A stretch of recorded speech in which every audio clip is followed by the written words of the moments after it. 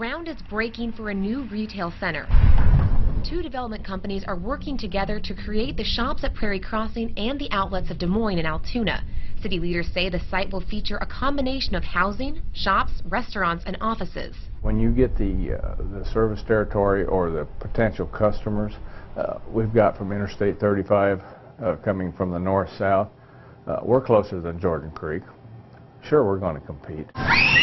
They say it will add another attraction in addition to Adventureland and Prairie Meadows, which draw more than 3.5 million visitors during the summer. That visitor traffic will be almost a year-round expectation for this area, which is huge for everybody. Altoona Area Chamber of Commerce leaders tell me they hope this field will turn into that shopping center by the end of 2016. But they say that's just the beginning. Maybe some boutique stores as well as loft living on top, up above, and their restaurants, that type of thing. So it'll be a great addition and complement to the outlet. The mayor says the shops and the outlets will help move the city forward. But it's those taxes that really offset and build the libraries and build the different amenities for the people of the city of Altoona. But leaders say even with the big addition, It's just going to have a little bit of everything, but it's still going to be Altoona.